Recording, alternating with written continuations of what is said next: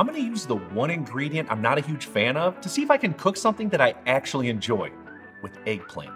I'm going to make a classic Sicilian caponata, which is a relish, and it's loaded with onions, capers, tomatoes, olives, and eggplant.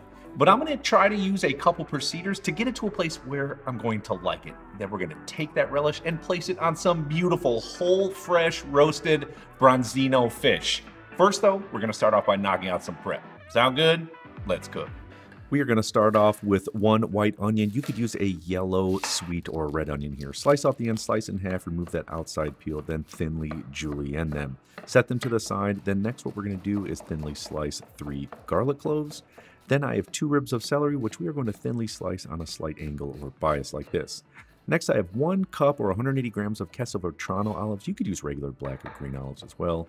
Then I have 1 cup or 150 grams of cherry tomatoes, which we're simply going to slice in half, and then just set everything to the side. Now you see my biggest problem with eggplant is it goes from good to mush in a matter of seconds. That's why the procedures are so important here. Outside of baba ganoush, which is literally mashed up roasted eggplant, I just can't do it. I'm not a fan of it. It's not good, but let's slice it up and see if we can make it good. So I've got 1 medium-sized young eggplant, which means you can use the peelings. Now when they're big and older, the peelings are really tough and you'll definitely need to peel it. Once we slice in half, we're just gonna cut them into about 1-inch pieces, nice bite-sized pieces. Then I'm taking them over to a large rondeau. I'm gonna add in 3 tablespoons or 45 grams of avocado oil. Turn the heat to high and get the oil to smoking. Once it's smoking, it's now time to start sauteing. So add in those eggplant and spread them around the pan to cover as much surface area as possible because we want to make sure these get nice and crispy brown. Remember, no mushy or soggy eggplant. This is honestly only going to cook for about a minute or 2 to get browned up like this. That one is perfect in the center. Then we're just going to set them to the side on paper towels to let them drain off any excess oil. See how this is still firm and brown? Perfect. And yes, of course I would use olive oil. This is a classical Sicilian dish. However, avocado oil has a very high smoking point of 520 degrees Fahrenheit or 271 degrees Celsius. That means I can get a quick sear on it, get brown very fast, and then I'm done. If I'm doing it in olive oil, it's going to get brown, but it's going to take longer to cook, which means it's going to get mushy, and I don't want that. All right, let's add a few more things in the pan, beginning with olive oil.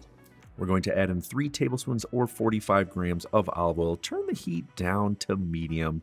Then at this point, we're going to add in those julienne onions, followed up with the thinly sliced celery. What we're going to do is saute this for about 8 to 10 minutes. We're not looking for a full caramelization, but we do want them to be nice and browned up just like this. All right, excellent. At this stage, we're going to add in that thinly sliced garlic. And remember, once you smell garlic, it's done cooking. So we're talking 45 to 60 seconds. Then let's add in these sliced olives, then 2 tablespoons or 15 grams of capers. Mix that in. Then at this stage, we're going to add in 2/3 cup or 227 grams of white wine vinegar. You could use distilled vinegar as well. Then we are going to add in 2 tablespoons or 13 grams of granulated sugar. It's going to help offset a lot of that vinegar flavor. Then I have 1 cup or 242 grams of crushed tomatoes. You can use homemade canned or peeled and crushed. You be the judge here. Now I'm going to add in 2 heaping tablespoons or 35 grams of tomato paste. Let's mix it in until combined. You'll notice it starts to get thick. Perfect. Let's finish with those fresh sliced cherry tomatoes. Add back in our eggplant. Then to finish it off, what we're going to do is add in 2 tablespoons or about 3 grams of chopped fresh basil. Season up with salt and pepper, mix it in, and of course, let's try this out real quick. Well, I mean, you know,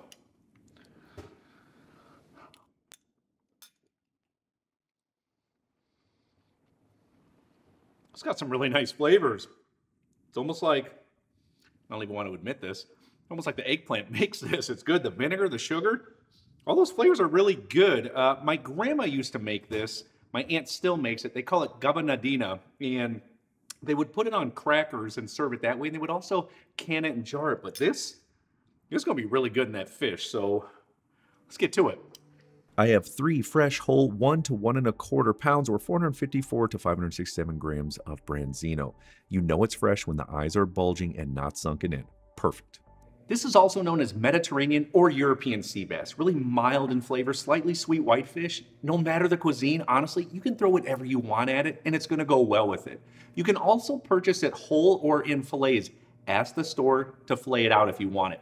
This runs about 12 to 15 bucks per pound, so it's not horribly expensive. Now I'm gonna show you two different ways, how to oven roast it whole and how to pan roast it whole. Here we go.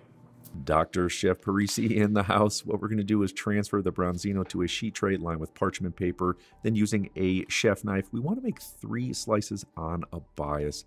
Do not go too deep, maybe a 1/4 to a 1/2 inch thick. Now we're doing this on both sides to ensure that the fish lays flat when it cooks and doesn't curl up. All right, perfect. Then grab a big handful of paper towels and we are going to blot it dry very well on both sides in the inside cavity to make sure that it browns up beautifully. Now, generously brush olive oil on both sides, on the outside and the inside cavity again. No measurement here, just make sure it's completely coated. Then what we want to do is generously season all sides again with salt and fresh cracked black pepper. Don't forget the inside of that Branzino, incredibly important in there. I just have 3 thin slices of fresh lemon. Then I have 1 to 2 sprigs of fresh thyme. Both of these are just going to add some really nice flavors in there when it roasts. We are going in the oven on the middle or upper rack at 450 degrees Fahrenheit or 232 degrees Celsius. Now for the pan-seared version of Branzino, just like the other one, pat it dry on all sides. Give it 3 nice little slices on a bias there. Season it well with salt and fresh cracked black pepper. Then what we're going to do is go over to a cooktop. I have a large nonstick frying pan. I'm going to add in 4 tablespoons or 60 grams of olive oil. I'm going to crank the heat up to high. Once it begins to smoke, we're good to add in the fish. So transfer it right into the pan with the oil. Then we're going to immediately add in 3 tablespoons or 45 grams of unsalted butter. After only about 3 to 4 minutes, we're going to give it a flip. See how perfectly crispy brown that skin is? Excellent. Once we flip it, we're going to immediately start to baste it to crisp up that skin a little bit more and cook it for a further 3 to 4 minutes or until it's finished cooking and browned all around.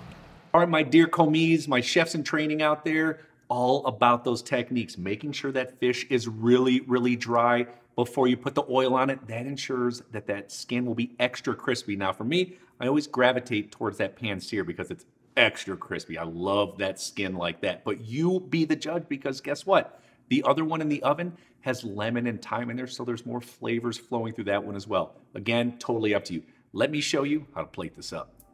I am going to serve this on a large platter. Now you can serve both versions of them on a platter, totally up to you. Then let's generously add on that caponata or gabanadina all over the top and around the outside.